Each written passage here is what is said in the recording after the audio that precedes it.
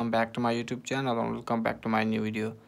I am Hasnan and you are watching Park Tech Studio. So guys, in this video I am going to be show you how to fix you can't use this feature right now on Facebook and iPhone iOS 17. So before starting the video, it's humble request to watch my video completely until the end and don't skip my videos. And if you're new to my channel, then please don't forget to subscribe my YouTube channel and hit the bell icon for my new video. So without wasting any time, let's get started with the video. So first of all guys, simply I tell you first method to solve your problem. So what you have to do, go to your app store in your device, and here on the top you have to search your Facebook app.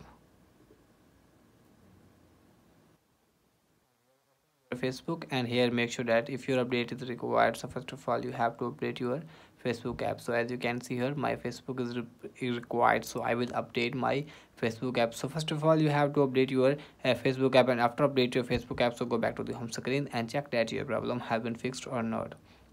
So if you are still facing this issue, so I tell you second method to solve your problem. So what you have to do, go to your setting app on your iPhone, and here scroll it below, and here tap on the general option.